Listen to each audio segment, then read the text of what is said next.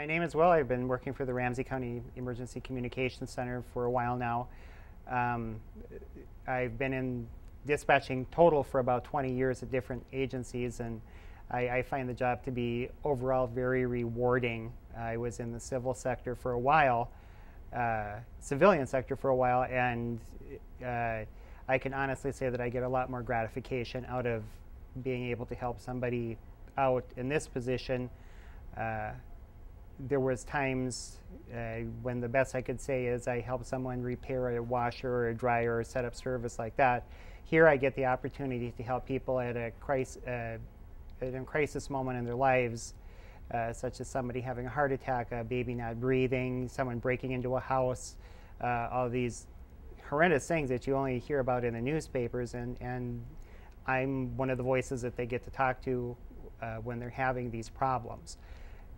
I've heard lots of different reasons for calling 911, and by all means, if someone needs to call 911, they should. If you're ever in doubt, just call and we'll try to help you out the best as we can. We do get lots of totally non-police or medical related calls, such as people needing a ride because they don't have enough money.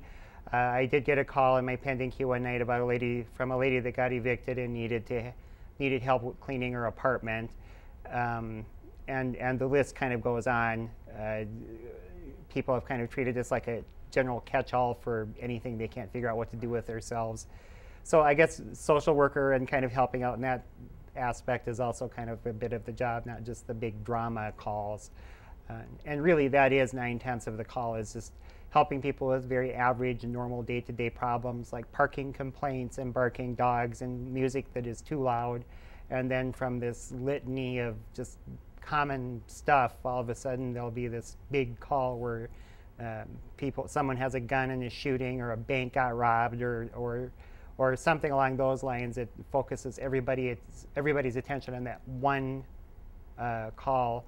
And during the summer, it'll happen that we will have multiple events such as this occurring at the same time. So boredom is usually not so much of an issue.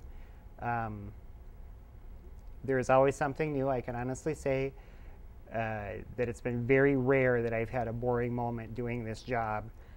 Sometimes it gets to be the same thing over and over again because like I say, there are a lot of very common issues. But I can also say that I've never left here feeling bored.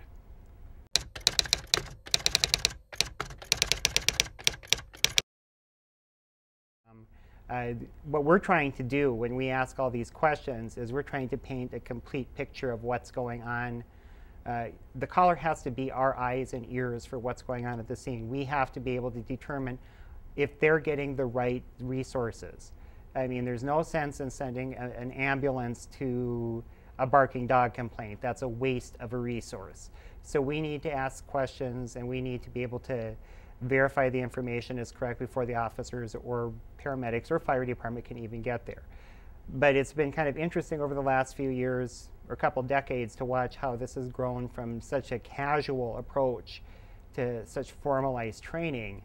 Now, I mean, I think we're up to maybe a couple of months total or a month or two of in-classroom training before they even get out on the floor, which I think is great. If somebody had given me that initially, I don't know. I mean, that would have been a very valuable tool.